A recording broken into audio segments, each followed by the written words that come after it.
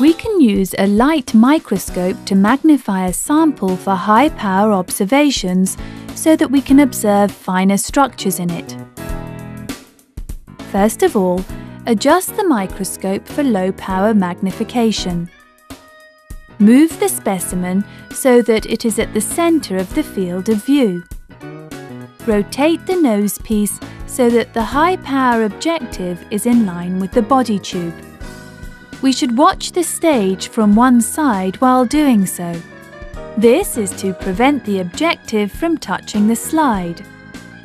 Adjust the diaphragm and condenser again. Look through the eyepiece and try to observe. Raise the body tube slowly by using the fine adjustment knob. If we cannot focus on the object by doing so, we have to adjust again.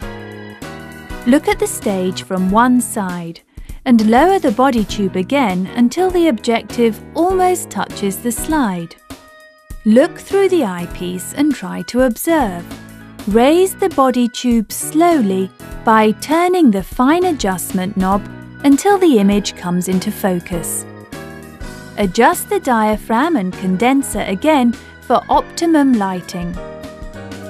After use, raise the body tube and remove the slide from the stage. Remember not to remove the slide when the objective is close to the slide. Finally, rotate the low-power objective until it is in line with the body tube.